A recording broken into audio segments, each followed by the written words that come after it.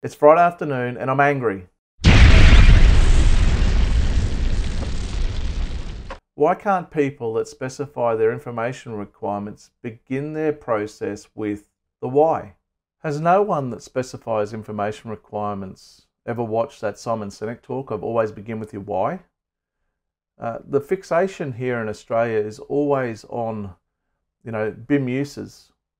There's no real focus on the reason why they actually want this information delivered. It's always just a fixation of, you must deliver a project using this BIM use.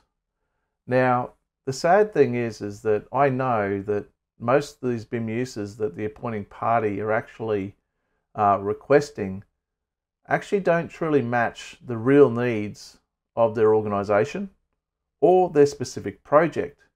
And what this actually results in is information that's being generated using processes that are just leading to waste, and it's not actually providing an optimal outcome or result for a specific project. Now, next week, when you get back into the office, I'd like to ask everyone that are in the process of specifying their information requirements, begin with the why. Why do you need or want this specific information delivered?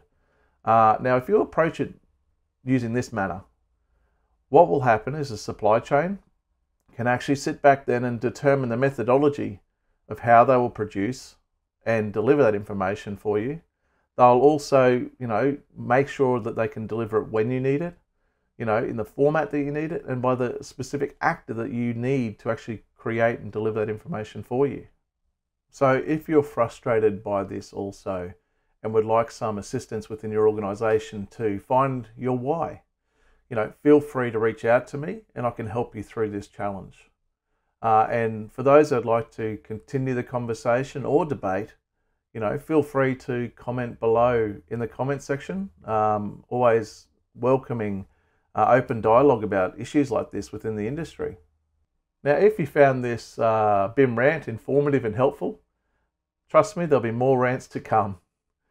So make sure you like, subscribe, and turn your notifications on so that as my rants come out into the world, you'll be able to be first to see them and learn from them and comment on them as well. So see you in future editions of BIM Rants.